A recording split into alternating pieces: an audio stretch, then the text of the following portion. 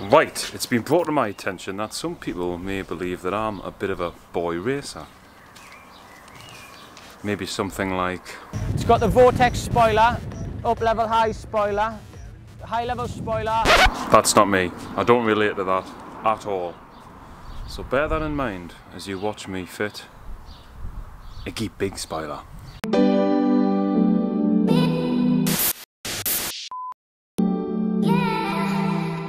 Right, because the Lupo is such a small car, it's a little hatchback, and the back end drops off really vertically. It leaves this big vortex of space where the air is coming over when you're travelling really fast. There's a big vacuum of space, the back end can get light, so there's loads of science and maths around fitting a big wing on the back. But all of that pales into minor insignificance because the reason that I'm fitting the wing is because I think it looks cool. First things first, got to get rid of the wiper. I used the wiper to clear the screen, to be fair, because we've got a camera just there. So it's a shame to be losing it, but the big gear wing's far more important.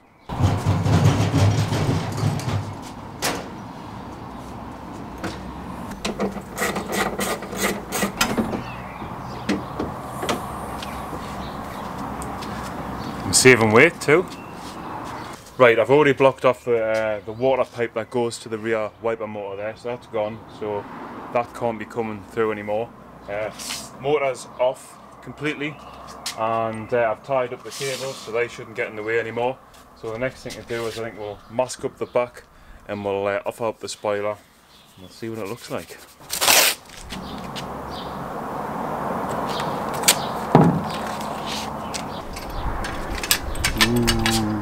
Right, I haven't mentioned it yet, but this is what I'm fitting.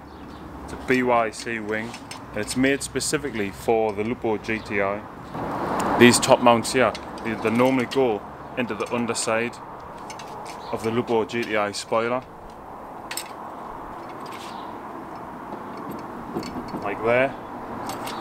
But obviously I don't have a Lupo GTI spoiler, so I'm going to have to come up with a different way of doing that. The easiest way would probably be if I just bought a Lupo GTI spoiler and fitted it there, but then that would mean I'd have like two spoilers, and I mean, who wants two spoilers? The Vortex spoiler, high level spoiler.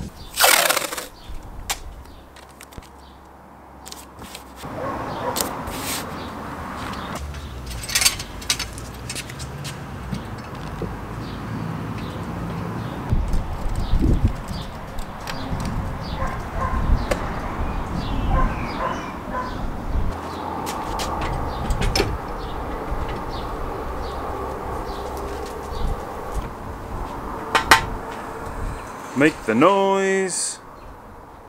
Oh, this one doesn't make a noise actually. Right, the only problem with not having the Lupo GTI spoiler is that I don't have a fixing point for these top bits here, like I've already said, but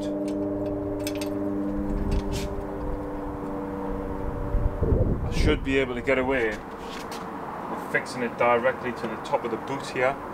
But the only problem is then that these mounting points here are too high, but that's an easy fix because all it means I've got to do is re-drill this one down here and then just leave that hole blank, and I think that'll work.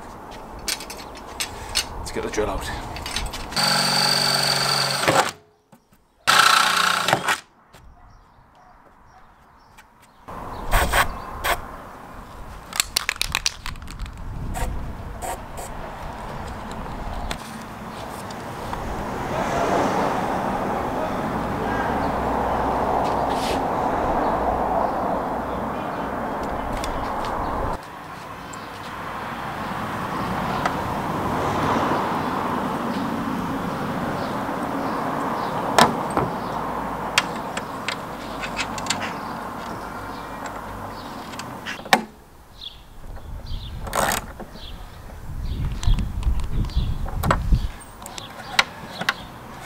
As monumental fiddly pain in the arses go, this one was pretty much near the top of the list. Like, it was really fiddly to get right down there to get the bolt, to get the nut on the back.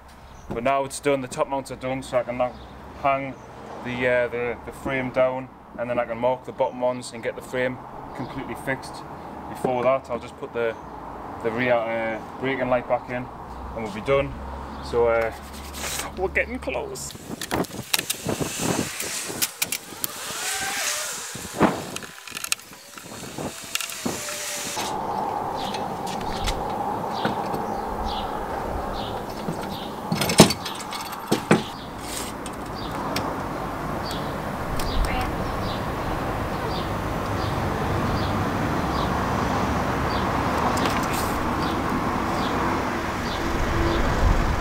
Right, measured up now, frames on the car, measured both sides to the side of the badge, because the badge is bang in the centre, or at least I hope it is.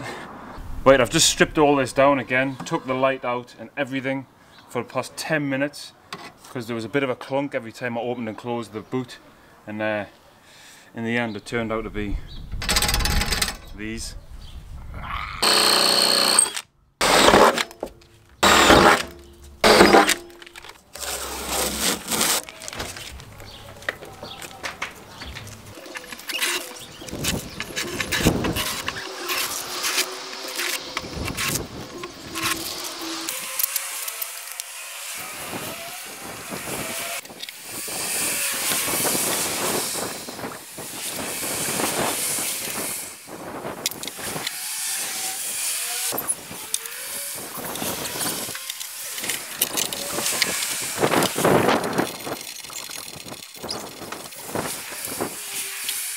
Right, mountain brackets all on the car now, all 6 of them, so now it's the moment of truth, time to get the frame on, see what it looks like.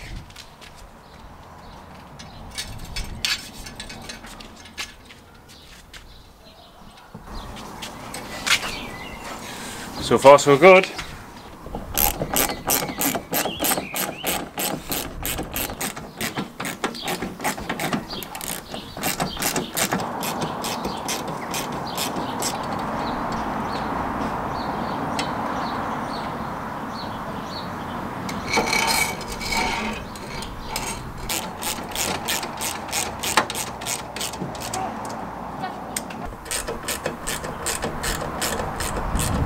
Right, last little job now. I've got to drill the hole for these mounting points here because they weren't original.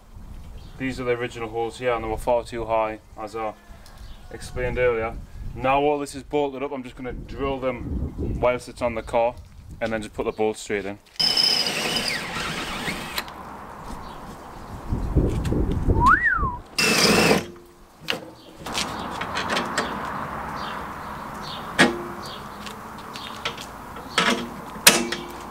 Perfect. Right, time to get the wing on.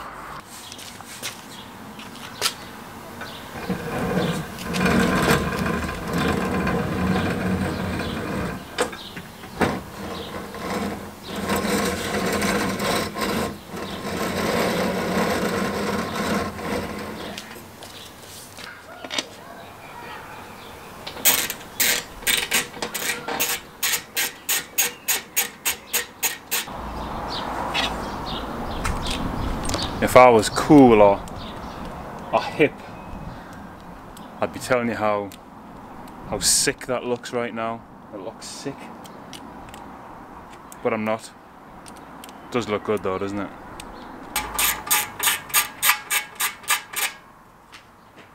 BYC suggests that you don't fix it, you actually bond it with Tiger Seal. So I've got to nip off tomorrow and get some, and I'll get all that filled in so that the wing is completely solid. And then I'll play around adjusting this. All these different mounting locations so the wing can go up and down, front and back. And then obviously the support bars on the back, so we're going to adjust exactly how the wing is. The fit of the brackets is really good as well, even though there's no spoiler here, and this is a Lupo GTI kit. So there should be a spoiler here and it fixes to the underside of the spoiler. I've managed to do that pretty well. And the only casualty really is that I now have a hole here because that was the original support bracket, but I moved it down. Can't see that making a difference because when I shake this, the full car moves. So this thing is absolutely solid as a rock. Right, it's a new day now, and the last little job I need to do is I had to nip off and get some Tiger Seal because the actual wing itself gets bonded to the frame. There's no fixing, there's no like screw or anything. So the last little job is I just need to run a nice bead round there and bond the wing on in both places. Obviously I'll make sure that it's nice and central first, and then that'll be this put to bed. Got the gloves and the paper towel as well, because I'm not the neatest, to be fair, and this could very, very quickly go messy. Hopefully it'll not though.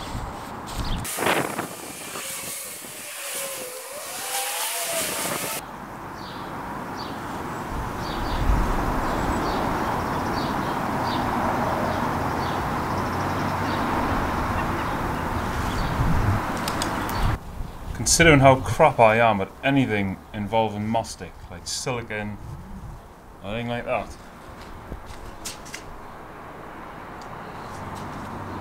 pretty darn happy with that.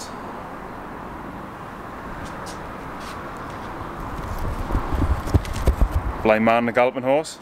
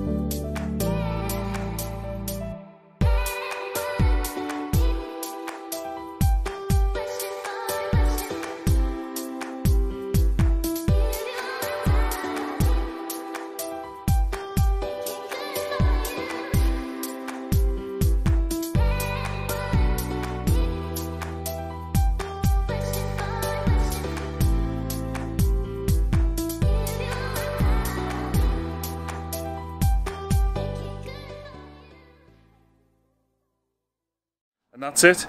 How to make a ridiculous car look even more ridiculous. Don't worry, I know that's not a real word. But I know I said at the start that I'm pretty much only doing this because I think it looks cool, and I do. I think it looks really cool, but I'm a big child. I'm sure you'll either know that or you will get to know that. But there is some really, really good data coming back from BYC about these wings and about how much downforce they can create at the rear of the car and how it really helps out little hatchbacks like this.